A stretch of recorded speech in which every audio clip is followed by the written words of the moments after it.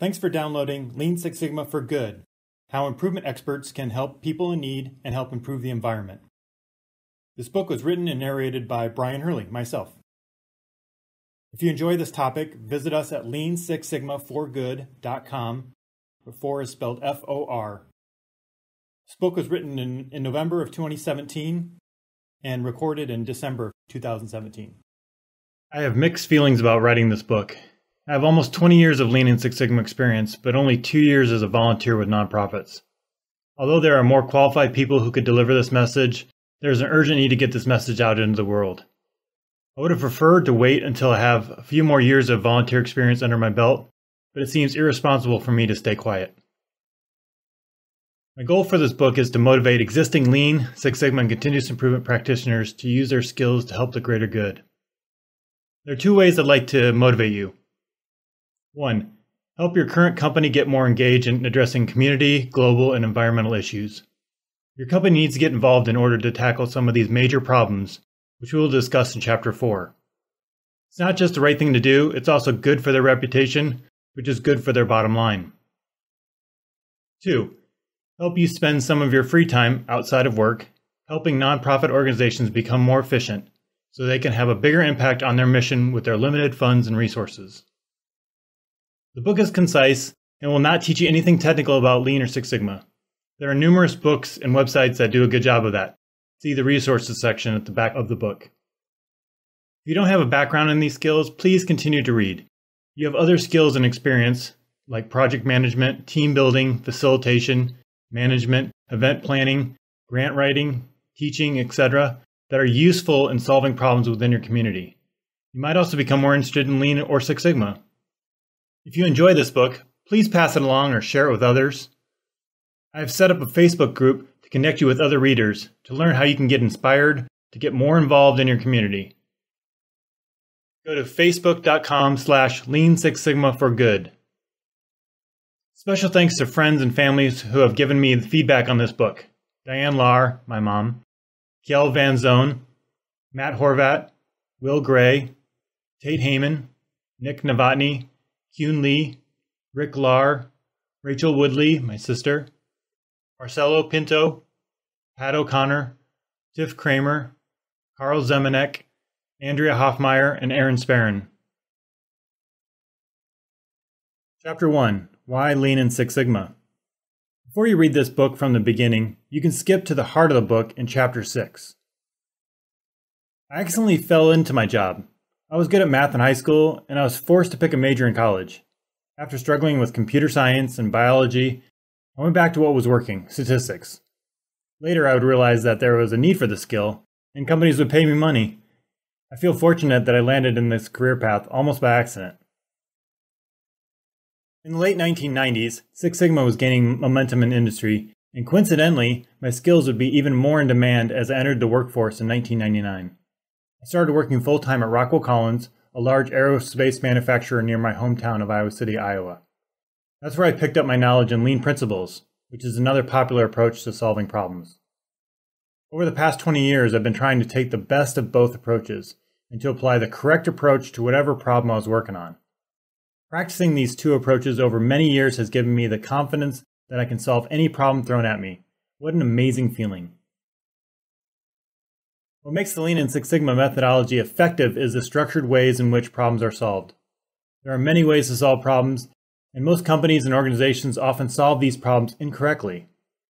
They are inconsistent in how they handle problems, with an incorrect focus on quick, short-term cost reductions to meet financial metrics.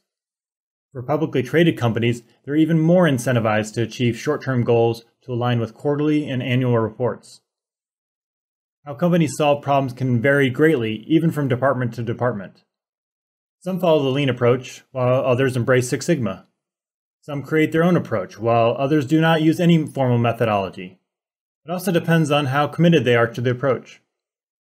Some say they're using Lean or Six Sigma, but when you dig deeper, there usually isn't much going on. Others make it the way they run their business, but don't talk much about it. Bottom line, how a company solves problems should be assessed based solely on their actions, not what they say. Going forward, if I refer to an organization using Lean Six Sigma, I'm assuming they're actually adopting and implementing the principles to the best of their abilities, not just using the tools on special occasions. An organization that is fully implementing Lean and Six Sigma should be following a structured problem-solving approach and looking for the best long-term solution. The solution should maintain or increase employee and customer satisfaction. They should collect and analyze data to reduce waste and inefficiency, which will free them up to increase customer and stakeholder value. If a company uses Lean and Six Sigma to lay off employees, they're implementing it incorrectly, and this negatively impacts employee morale. No one will want to participate in future improvement work if they feel their job may be in jeopardy. There's usually plenty of work that needs to be done within an organization, so free time should be used to work on these other tasks. This should lead to more value for the customer without adding additional people. Let's look at an example. If an organization is looking to reduce healthcare costs for the bottom line of their company financials, and they follow the traditional cost-cutting approach of solving problems, they might come up with the following quick, short-term solutions. Increase copays to employees for physician visits. Increase deductibles to employees for medical bills. Decrease quality of services to employees. Decrease number of places for employees to obtain services. Decrease access to services for employees. Use cheaper and less effective healthcare providers. Use cheaper and less effective medications. A typical organization might achieve their cost reductions in the short term with these solutions, but at what expense in the long term? The costs are shifted to the employee, and services are reduced, or the quality of care is degraded. Employees may decide to delay care, leading to higher costs overall, both to the employee and the company. The company may have achieved short-term cost reductions, but sacrificed employee satisfaction while increasing long-term costs. Employees will more likely leave the company, which will increase costs to rehire and retrain new employees. In contrast, a Lean Six Sigma organization should look for waste and inefficiency in the process, and will likely come up with the following analytical, long-term solutions. 1. Identify the top drivers of healthcare costs by symptom or treatment. 2. Investigate the root causes of the top drivers through analysis, experimentation, employee interviews, and observations. 3. Change and improve the process and incentives for employees to reduce long-term costs for the employee and the organization. And 4. Track and monitor the costs to identify when changes occur in the future, to quickly identify healthcare cost increases. The company might offer health screenings at work, subsidized gym memberships, incentives to bike to work, improved food in the cafeteria and snack machines, or even personal trainers for at-risk employees. The end result is that the organization will reduce long-term healthcare costs to the employee and the organization while maintaining or improving the quality, access, and number of services available to the employees. A win-win for everyone. It might take a little longer to get to their cost reduction goals, but the employee satisfaction will not degrade and should improve if done correctly. The long-term costs will be much lower, not only in healthcare expenses, but could reduce worker compensation issues or reduce missed days due to injury or illness. This is the reason why Lean Six Sigma has been so successful within some organizations, but has been rejected or abandoned at other organizations. It comes down to whether the organization leaders are looking for successful, long-term financial results, or simply using the tools to achieve short-term results, but potentially negative long-term results. It's easy to blame the organizations for this incorrect thinking, but many improvement practitioners act just like the companies they work for, making short-term decisions that impact their long-term success. They make decisions every day in their personal life that save them money in the short term, but end up costing them more money or stress in the long term. You might opt for the less expensive vehicle, but pay more in gasoline over the life of the vehicle. You might buy less expensive food, but have more health issues and costs in the future. You might take that job offer that pays more money, but leads to more stress and less free time with their family. Key takeaway for Chapter 1. Are you focused on your short-term financials, your paycheck, or your long-term happiness and success? In the next chapter, I will give you some ideas on how you can start to shift towards more rewarding work using your process improvement skills. Chapter 2. Beyond Profits. A Lean Six Sigma approach works for almost any kind of problem, not just those within for-profit companies and organizations. Did you know that nonprofit organizations and non-governmental organizations, NGOs, have documented the following successes using Lean and Six Sigma? Toyota Production System Support Center helped decrease time to deliver food to Hurricane Sandy victims from 3 hours to 1.2 hours. World Vision International helped decrease costs for mosquito nets and office supplies in East Africa by $100,000. Big Brothers Big Sisters of Edmonton helped reduce volunteer sign-up times by 50% and reduced overtime by 65%. Comprehensive community-based rehabilitation in Tanzania helped reduce the cycle time of a donor reporting process by 70%. Even though there is plenty of opportunity to implement Lean Six Sigma in for-profit organizations, I'd like you to shift your focus and skills in a new direction to help improve the environment or planet, or help address societal people issues. As I mentioned before, there are 2 ways you can do this. 1. Help your current organization do good while you get paid. Bullet 1.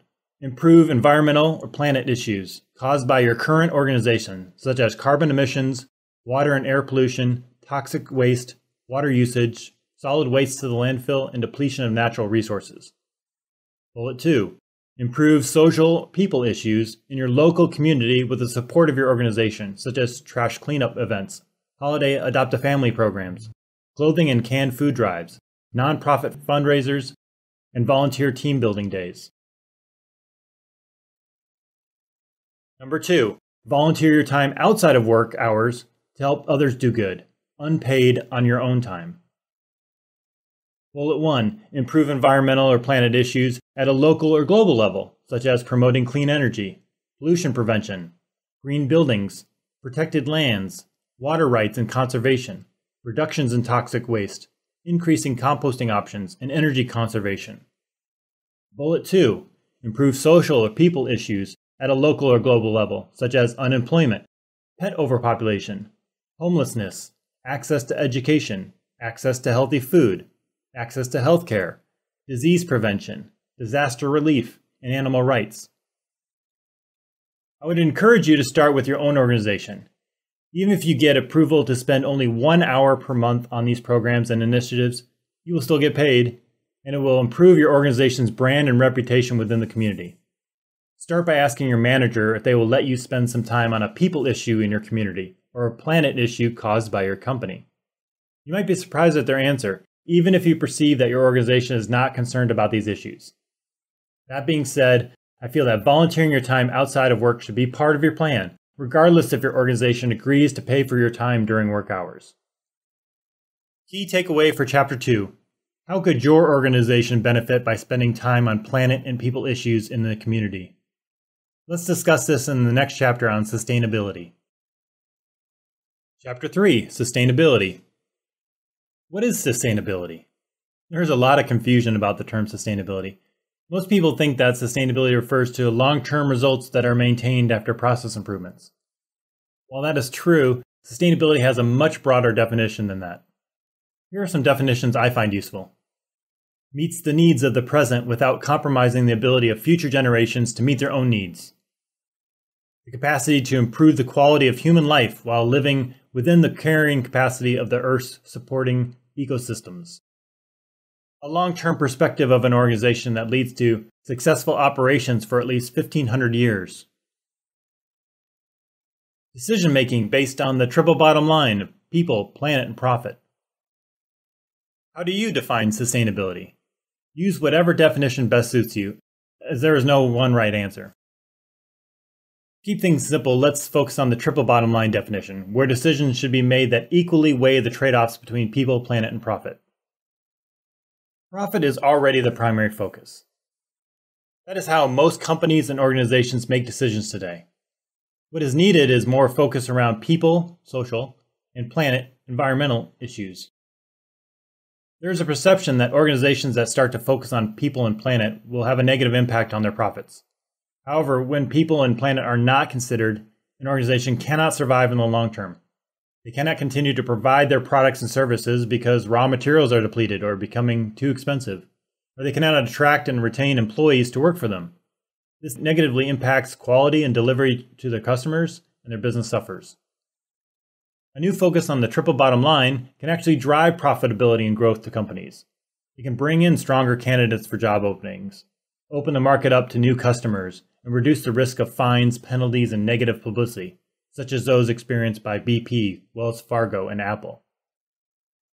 According to Sustainability and GlobalScan's Sustainability Leaders Survey in 2017, the most sustainable organizations are Unilever, Patagonia, Interface, IKEA, Tesla, Marks & Spencer, Natura, Nestle, General Electric, GE, BASF, Nike. These are well-known and successful businesses that place a strong importance on people and planet. That being said, based on a sustainability list, that doesn't mean these companies are free from controversy or are doing things perfectly. They are simply balancing the triple bottom line better than the majority of organizations across a wide range of sustainability categories. There are other rankings and lists you will find online, so this is not meant to be an all-encompassing list of sustainable organizations.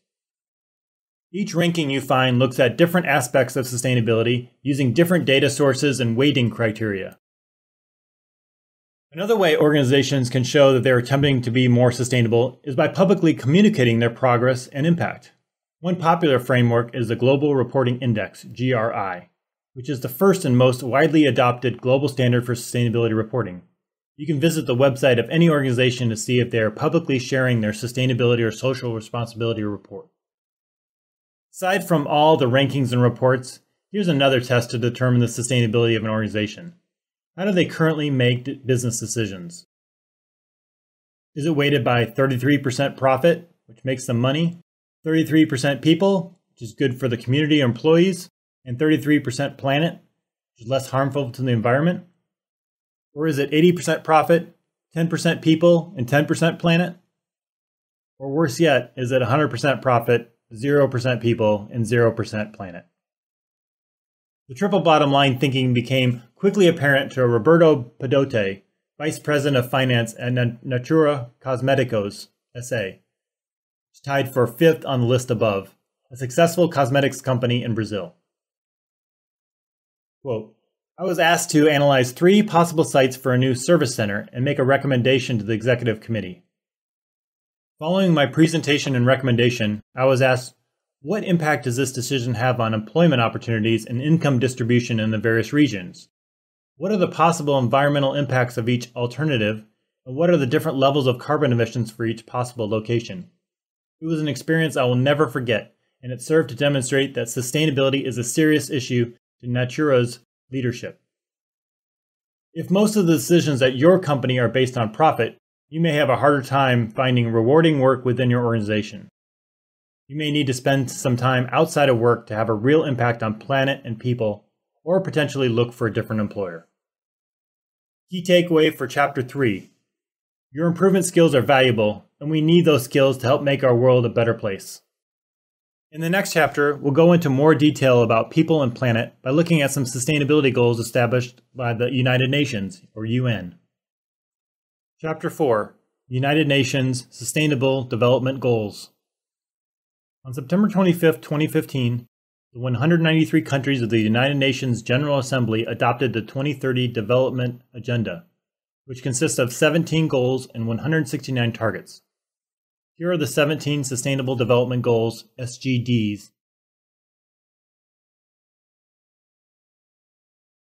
Let's first look at the goals that fit into the people section. Goal 1. No poverty. End poverty in all its forms everywhere. 20% of people in developing regions live on less than $1.25 a day. Goal 2. Zero hunger. End hunger, achieve food security, and improve nutrition, and promote sustainable agriculture. 795 million people are undernourished, about 1 in 9 in the world today. Goal 3. Good health and well-being. Ensure healthy lives and promote well-being for all at all ages. Every year, more than 6 million children die before age 5. Goal 4. Quality education. Ensure inclusive and equitable quality education and promote lifelong learning opportunities for all. Globally, 103 million youth lack basic literacy skills, and more than 60% of them are women. Goal 5. Gender equality. Achieve gender equality and empower all women and girls. In developing countries, girls still face barriers to entering primary and secondary school. Goal 8. Decent work and economic growth. Promote sustained, inclusive, and sustainable economic growth, full and productive employment, and decent work for all. Global unemployment has reached 202 million in 2002, and stable and well-paid jobs are needed to eradicate poverty. Goal 9. Industry, innovation, and infrastructure. Build resilient infrastructure, promote inclusive and sustainable industrialization, and foster innovation. 800 million people lack access to water, and 2.5 billion people worldwide lack access to basic sanitation. Goal 10. Inequality. Reduce inequality within and among countries. More than 75% are living today in societies where income is more unequally distributed than it was in the 1990s. Goal 11. Sustainable cities and communities. Make cities and human settlements inclusive, safe, resilient, and sustainable. Over 800 million people live in slums today. Goal 16. Peace, justice, and strong institutions. Promote peaceful and inclusive societies for sustainable development, provide access to justice for all, and build effective, accountable, and inclusive institutions at all levels. Bribery, theft, tax evasion, and corruption cost about $1.26 trillion for developing countries each year. Goal 17. Partnerships for the goals. Strengthen the means of implementation and revitalize the Global Partnership for Sustainable Development. More than 4 billion people do not use the internet, and 90% of them are in developing countries. Now let's look at the goals that fit into the planet section. Goal 6. Clean water and sanitation. Ensure availability and sustainable management of water and sanitation for all. 663 million people are still without access to drinking water sources. Goal 7. Affordable and clean energy. Ensure access to affordable, reliable, sustainable, and clean energy for all. 20% of people lack access to modern electricity, but it is also the primary contributor to climate change. Goal 12. Responsible consumption and production. Ensure sustainable consumption and production patterns. The equivalent of almost 3 planets could be required to provide the natural resources needed to sustain current lifestyles at the current rate of population growth. Goal 13. Climate action. Take urgent action to combat climate change and its impacts. Global emissions of carbon dioxide, CO2, have increased by almost 50% since 1990. Goal 14. Life below water. Conserve and sustainably use the oceans, seas, and marine resources. As much as 40% of the world's oceans are heavily affected by human activities, including loss of coastal habitats, depleted fisheries, and pollution. Goal 15. Life on land. Protect, restore, and promote sustainable use of terrestrial ecosystems, sustainably manage forests, combat desertification, and halt and reverse land degradation and halt biodiversity loss. Globally, 74% of the poor are directly affected by the 13 million hectares of forests being lost each year. You can read more about each goal on the UN SDG website. These goals do not cover all issues that you might be passionate about. These are meant to give you some topics to consider. Regardless of your interests, the idea is to select a cause that does not have a profit motive and put some of your time and effort towards this cause. Don't forget to bring your Lean and Six Sigma skills with you. Too often people volunteer with organizations and leave their work skills at home. Key takeaway for Chapter 4. What cause resonates most with you? Chapter 5. How I got started. I'd like to share my journey towards volunteering my skills to give you some more background on why I'm writing this book. One of the most rewarding volunteer projects for me was my work on increasing recycling rates at Kinnick Stadium. I grew up in Iowa City my whole life, and that is where the University of Iowa is located. Kinnick Stadium is where the college football team plays their games. I attended many games growing up, and my dad worked security on the field for the team during my youth. During high school, our football team would clean up the stadium on Sunday mornings after the Saturday home games. It was not much fun, since it was usually early in the morning and cold outside, 2 things I dislike. After high school, I attended school at the University of Iowa, and I was fortunate to play football in that stadium for 4 years. During my awakening to the problems of climate change and the impact that humans are having on the planet, I decided to go back to school to get more education. I enrolled in a sustainability certificate program at the University of Iowa in 2010. After taking a few classes, I started to make new connections within the university, specifically in the Office of Sustainability and the Athletics and Facilities departments. For about 6 years, I had moved away from Iowa and was living in Florida, so I hadn't been attending football games very often. When I moved back to Iowa and started to attend football games again, I started to notice the lack of recycling options inside and outside the stadium. A light bulb went off in my head, probably a solar-powered LED bulb. Here is a problem that I knew how to solve, and I probably had the network and connections to do something about it. Thus began my first volunteer project to apply my skills to a cause I was passionate about. In fact, this is the first time I'd ever initiated a volunteer activity. In the past, someone had to ask me to volunteer, or it was required or mandatory. I'd been so focused on my own personal and professional goals that I never stopped to look around me and think about how I could help others. At the time of the recycling project, I'd been practicing Lean and Six Sigma for about 10 years and was gaining confidence in my ability to successfully solve problems. I approached the problem like a Lean Six Sigma project with a project charter, baseline data, sponsors and champions for the project, and lots of enthusiasm to make some improvements. It was not a very complicated problem, but there were some challenges.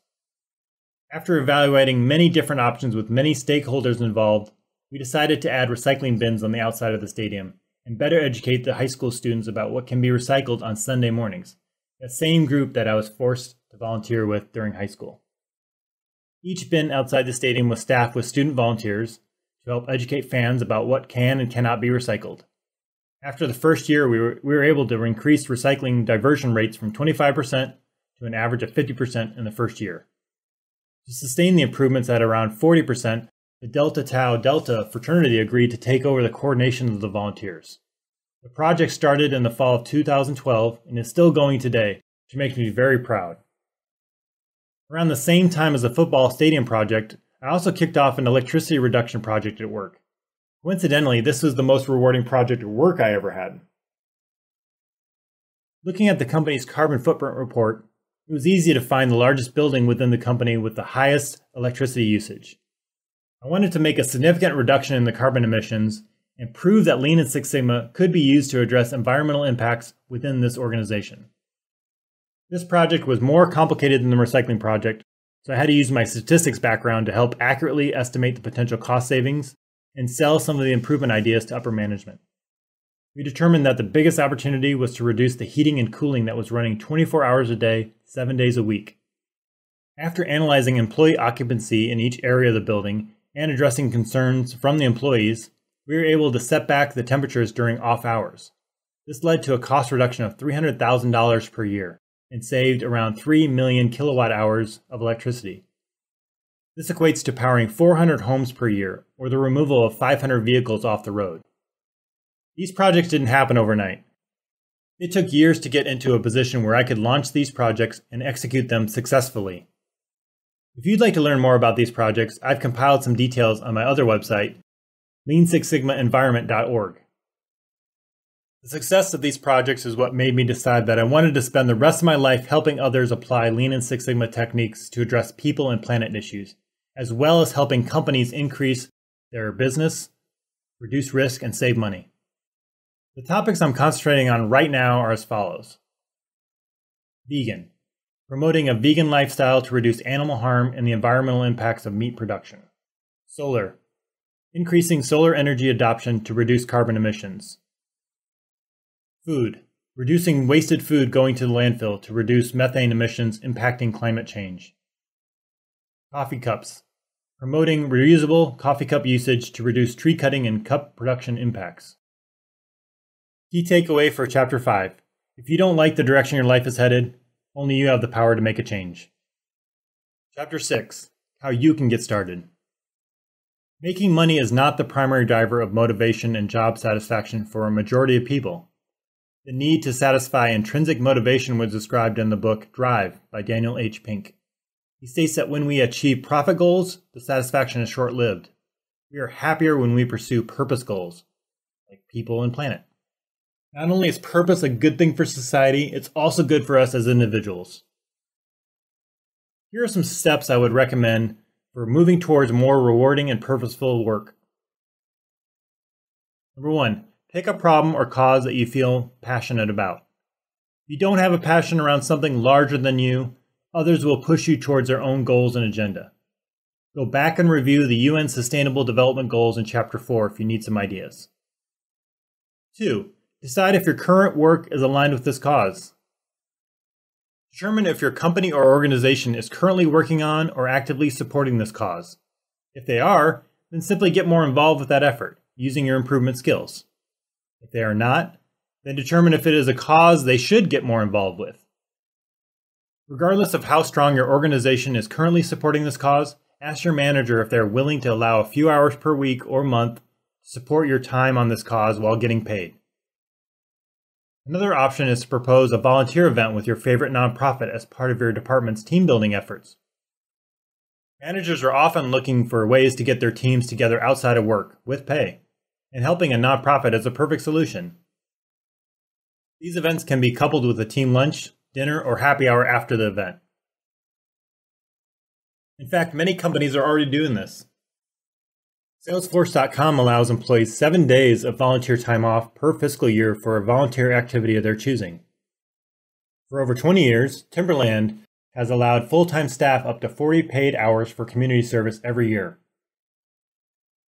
McKesson's volunteer program provides grants linked to individual volunteer involvement with nonprofits, with extra dollars donated for serving on board of directors and achieving milestones for the number of hours logged. West Monroe Partners has a 1+1+1 program, giving back 1% of their time, talent, and treasure to the greater good.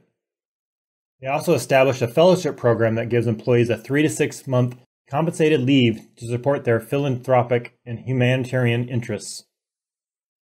Rockwell Collins donated their lean consultants to help facilitate events and projects within the community, such as leading a 5S event in a prison facility, streamlining the state government processes, and improving healthcare by reducing variation in patient anticoagulation test results. The standard insurance employees are eligible to receive up to 8 hours of community-paid time annually to volunteer in their communities, either during work hours or after hours, based on their preference. If your company won't allow time for you to support your cause, and if you want to keep your current job, you'll have to volunteer outside of work. Unfortunately, this is the case for most people. Another option is to find a new job, where you can get paid part-time or full-time to support this cause. The goal for step 2 is that you commit to spending time, paid or unpaid, towards a cause that you care about. Number 3, find an organization that is already working on this mission. If you're having trouble getting your company or organization aligned with your cause, find a relevant nonprofit organization in your area or online and get engaged. A simple internet search using your city and some keywords related to your favorite cause will help you find organizations you can get involved with. If nothing exists, maybe you should start your own nonprofit organization. Number 4, reach out and make a connection with the organization. Most organizations have a website with contact information. Review their website, attend an upcoming meeting or volunteer event to learn more about what they do, and find out what their challenges and struggles are. Number 5, offer your assistance and expertise. Once you've made some connections within the organization, the next step is to prove your commitment to the group.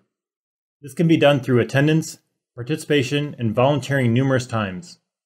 After you've built up some credibility, then you can discuss your skills and background with them and how you think you can help them improve. Please avoid explaining how you're going to fix them and how terrible their processes are during your early meetings with them. We always need to show respect anytime we're helping an organization make improvements. Number 6, identify a specific problem. Work with the organization to identify what problem they need the most help with and give suggestions on how you think your skills can help address this problem. Do some research online to find Lean or Six Sigma case studies that relate to this cause, so you can help the organization see how your skills can be useful to them. The Toyota Production System Support Center, TSSC, website has excellent videos showing the work they've done with nonprofits. I've also created a website of case studies, videos, and interviews explaining how Lean and Six Sigma have been applied to government agencies and not-for-profit organizations. Visit leansixsigmaforgood.com to search by industry, country, or keyword. If you find examples that are not listed on the site, please contact me using the forms on the website. Number 7, conduct an event or project. If you've got a strong Six Sigma background, start with a project charter and fill it out with the leadership in the organization. Once approval is gained, mentor and coach them through a DMAIC project. If you've got a strong Lean background, suggest a Kaizen burst event or Gemba walk to observe the problem firsthand with a small team of people and help identify waste and quick process improvements.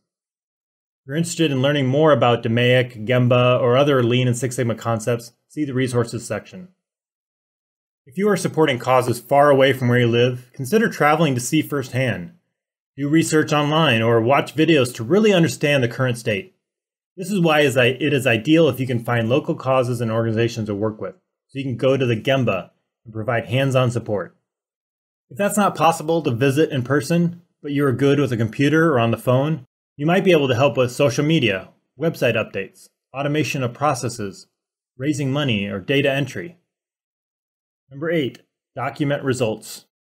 Once you've identified improvements and are seeing some success, capture the improvements through anecdotes, observations, photos, videos, and metrics. Remember, you should have a good baseline metrics before you start so you can compare before and after results. Share those results with your friends, family, and coworkers. Pictures and videos are essential in today's world, and social media is a great avenue to get the word out. Post it on the Facebook page for this book so others can see what you've done. Make sure you keep it focused on the organization and cause you're working towards and avoid too much self-promotion. Number 9, repeat. Once you've had some successes, go back to step 1 and make sure you're still passionate about the cause you selected. Maybe your experience was not what you expected and you want to pick a new cause. Perhaps you are still passionate about the cause and want to continue with another problem within that organization. Or perhaps shift directions and work with a different organization. Some of you might be thinking about donating money instead of volunteering your skills, since you are limited on time. However, if the organization is inefficient, then your $50 donation might only get $25 worth of value towards the mission. Your skills could help that organization get $35 to $45 of value from all future $50 donations, which is far more impactful than your individual donation. When you decide that you are still passionate about the cause, you might look more seriously at changing jobs. Some organizations offer part-time and full-time work, although the pay may not be as competitive as what you're getting at your current job. If you're not ready to make a career change, you can also investigate a reduction in hours so you can spend more time pursuing this cause. During my last 6 months at Rockwell Collins, I wanted to increase the number of volunteer hours I could contribute each week. I requested and received a reduction in hours from 40 to 30 per week. This freed up 10 extra hours available during the week to pursue my passions, including writing this book. This did reduce the amount of money I brought home, but the rewarding work I was doing with my free time more than made up for it, and I didn't feel like I was working 2 full-time jobs anymore. In addition, I still maintained a couple hours per week of paid time to continue my environmental efforts within the organization, which I really enjoyed. Although I have focused mainly on helping not-for-profit organizations in this book, and I've even suggested you leave your current organization to pursue causes you're passionate about, I don't want you to give up on your current job quite yet. I encourage you to make an honest attempt to change the culture from within your for-profit organization. You've already started to change the culture using Lean Six Sigma, so that experience will be helpful in making your organization more sustainable. In fact, I think you are one of the most qualified individuals in your organization to lead this effort. This quote from a book titled Finding Purpose, Environmental Stewardship as a Personal Calling by Andrew J. Hoffman accurately describes my feelings about sustainability in business. Quote, "Never forget, the market is the most powerful institution on the planet and business the most powerful entity within it. Businesses can transcend national boundaries and often possess resources that exceed those of many countries. You might lament that fact, but it is a fact. If business does not lead the way towards solutions for an environmentally sustainable, carbon-neutral world, there will be no solutions." Key takeaway for Chapter 6. If you don't help your organization move in this direction, who will? Chapter 7, Strength in Numbers. One of the reasons I put this book together was to share the excitement I had with my own journey towards helping others and reducing our impact on the environment. My excitement was fueled in a large part by my experiences with 2 volunteer groups and 1 benefit consulting company. First group is the Sustainable Development Division of the Institute of Industrial and Systems Engineers, IISE. The group was established in 2011 by John Corliss. Although I'm not an industrial or systems engineer by education, I was impressed with their drive to embed sustainability into these disciplines, and they were one of the few organizations promoting sustainability along with process improvement. I decided to start helping out by becoming the webmaster for the division, and I started attending the board member call-in meetings once per month. They also host numerous meetings and networking activities during the annual conferences. I've been fortunate to speak on Lean Six Sigma and sustainability topics at every annual conference since 2013. I'd like to tell you about 2 wonderful people I met through the division. Joel Brock has been using his industrial engineering skills to help local animal shelters run more effectively. In addition to applying his skills to the cleaning and feeding processes for the animals, he's also gained valuable leadership and job experience, learned about new industries and processes, has made great connections in the community, and has learned new skills. He often reminds us about the many opportunities within nonprofits, such as board leadership, strategic planning, volunteer recruiting and management, paid staff positions, grant writing and fundraising, campaign development, community outreach, and event management.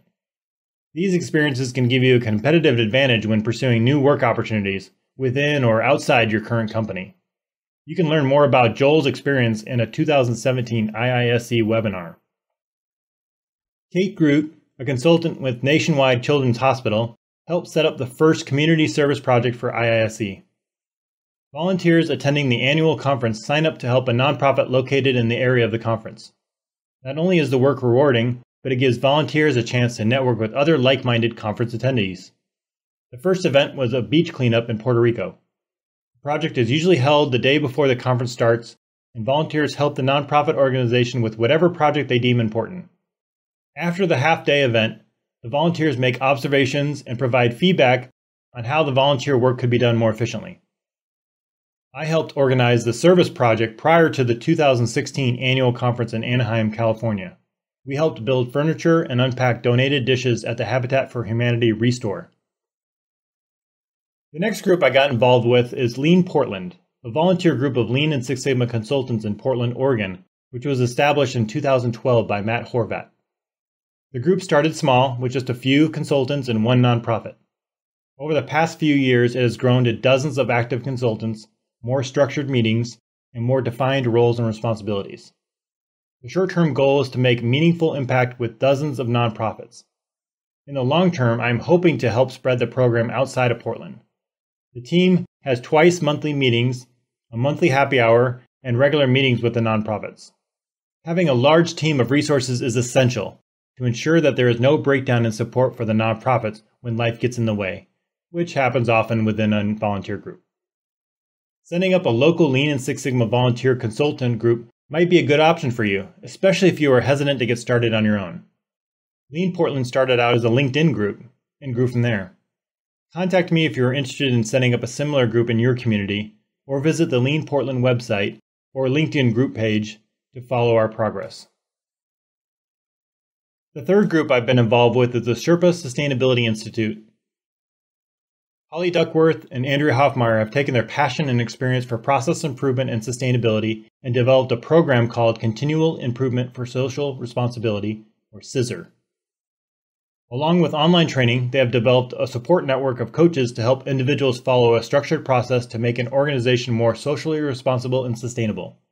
I was one of the first coaches in the program and highly recommend you check out their program offerings, even if you don't have a strong Lean or Six Sigma background.